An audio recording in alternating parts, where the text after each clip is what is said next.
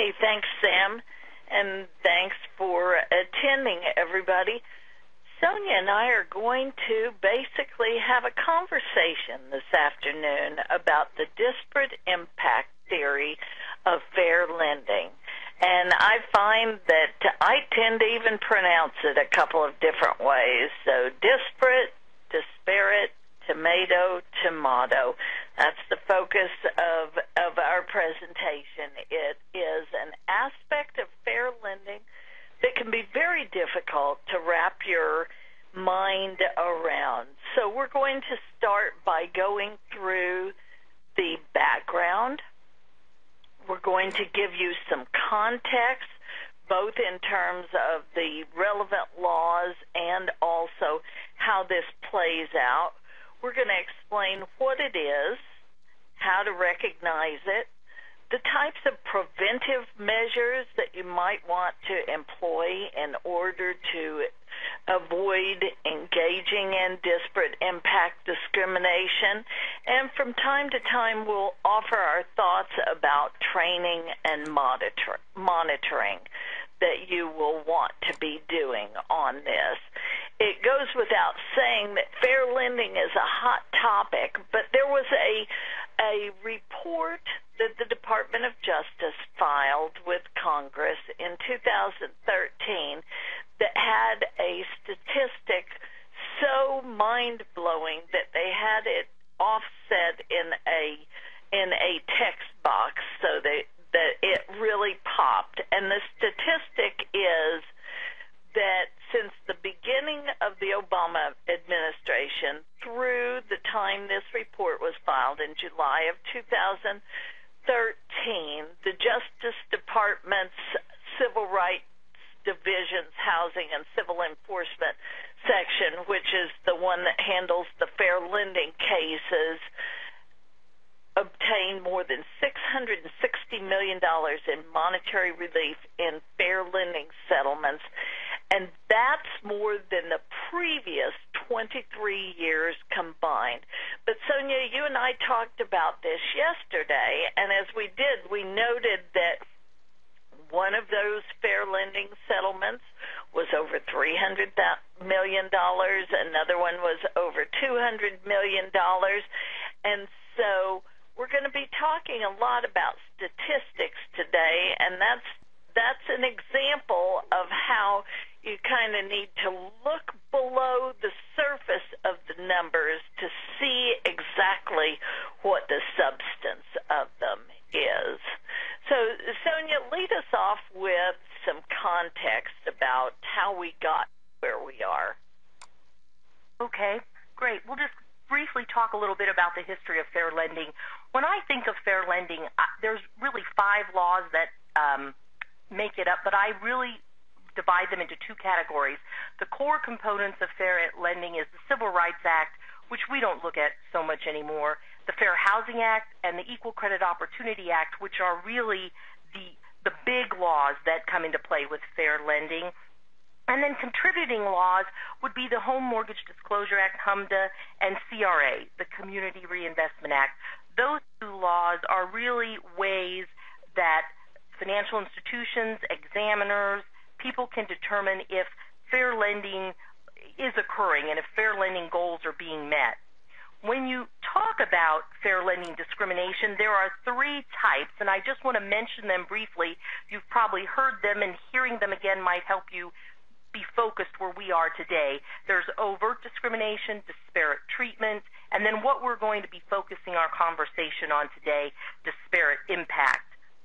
And fair lending has been around for a really long time, but we've seen a shift in it. During the Clinton and George W. Bush administrations, there was not a lot of enforcement, not a lot of focus on fair lending, and definitely not a focus on disparate impact. In fact, in those administrations, the use of disparate impact was discouraged. That all changed with the Obama administration. There was a huge shift in focus. He established through his administration, he established a financial fraud enforcement task force that focuses on a variety of financial frauds, but one of which is fair lending. With him, we also were exposed to a new Attorney General and an Assistant Attorney General, Tom Perez, who feel that fair lending is a very important subject.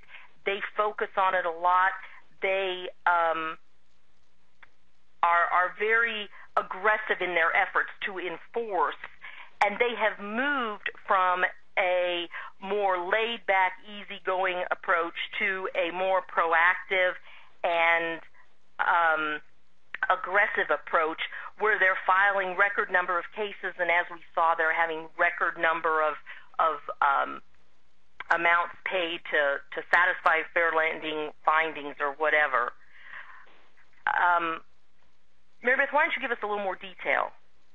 And we'll be talking more about the CFPB and what it's doing in this arena. But to take a step back, we're going through the preliminary material in here rapidly because we just want to set the context and the background before digging into disparate impact. But when we use the term fair lending, we're generally talking about compliance with the two big federal laws, Fair Housing Act and Equal Credit Opportunity Act that Sonia mentioned a few minutes ago, and those are both laws that are designed to combat certain types of lending discrimination.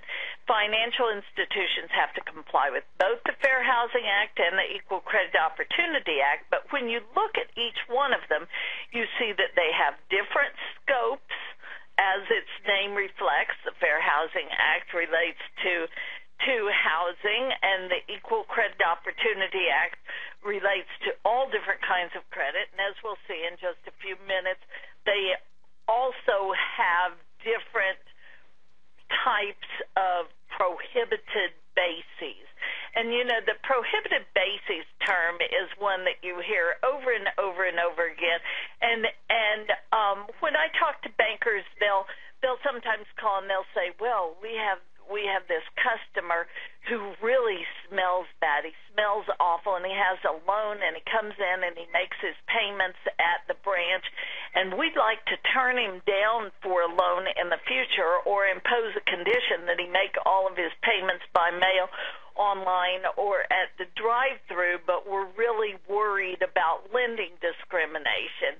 Well, when you loan money, you discriminate all the time.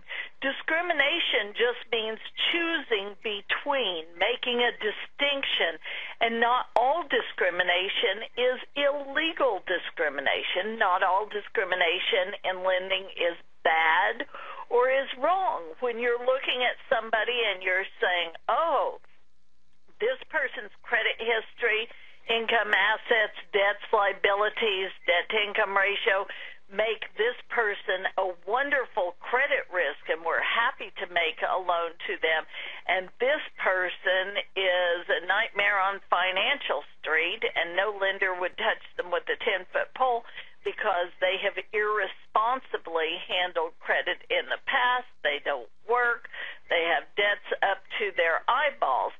So what the fair lending laws do is say when somebody makes an application for credit or has a loan from you, all the decisions that you make in connection with that application for credit or the existing loan should be based upon creditworthiness. They shouldn't be based on extraneous factors that have nothing to do with the person's capacity and willingness to make the payments on the loans. So illegal discrimination is found when you deviate from just focusing on creditworthiness and you instead look at factors that should not be considered in credit decisions. So the fair lending laws draw out for you the boundaries within which you must operate. They set the parameters so that you know which bases you cannot use for making your decision. And Sam and Sonia and I were talking before the webinar began